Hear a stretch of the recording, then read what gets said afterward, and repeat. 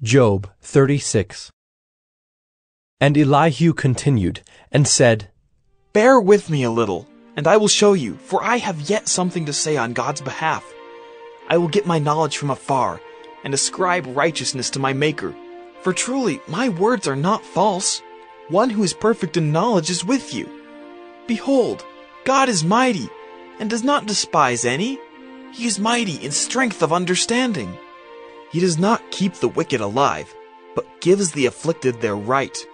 He does not withdraw his eyes from the righteous, but with kings on the throne he sets them forever, and they are exalted.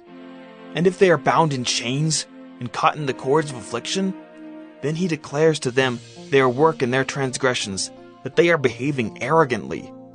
He opens their ears to instruction, and commands that they return from iniquity. If they listen and serve him, they complete their days in prosperity, and their years in pleasantness. But if they do not listen, they perish by the sword, and die without knowledge. The godless in heart cherish anger. They do not cry for help when he binds them. They die in youth, and their life ends among the cult prostitutes. He delivers the afflicted by their affliction, and opens their ear by adversity. He also allured you out of distress into a broad place, where there was no cramping, and what was set on your table was full of fatness. But you are full of the judgment on the wicked. Judgment and justice seize you. Beware, lest wrath entice you into scoffing, and let not the greatness of the ransom turn you aside. Will your cry for help avail to keep you from distress, or all the force of your strength? Do not long for the night, when peoples vanish in their place.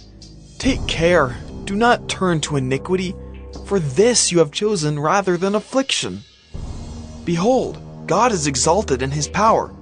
Who is a teacher like him? Who has prescribed for him his way, or who can say, you have done wrong? Remember to extol his work, of which men have sung. All mankind has looked on it. Man beholds it from afar. Behold, God is great, and we know him not. The number of his years is unsearchable.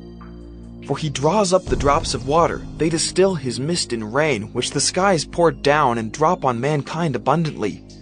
Can anyone understand the spreading of the clouds, the thunderings of his pavilion? Behold, he scatters his lightning about him, and covers the roots of the sea. For by these he judges peoples, he gives food in abundance. He covers his hands with the lightning, and commands it to strike the mark. Its crashing declares his presence. The cattle also declare that he rises.